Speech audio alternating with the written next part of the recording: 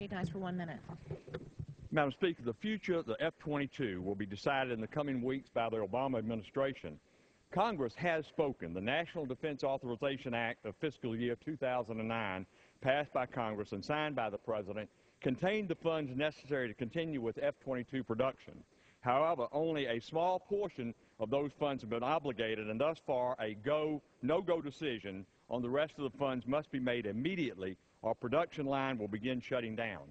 For the sake of our nation's air superiority, we must not let this happen. The Air Force is still nearly 200 F-22s short of its stated requirement, a fact that we must not overlook as Russia and China develop Raptor-like technology. Moreover, over 100,000 jobs in our nation are directly or indirectly tied to this program.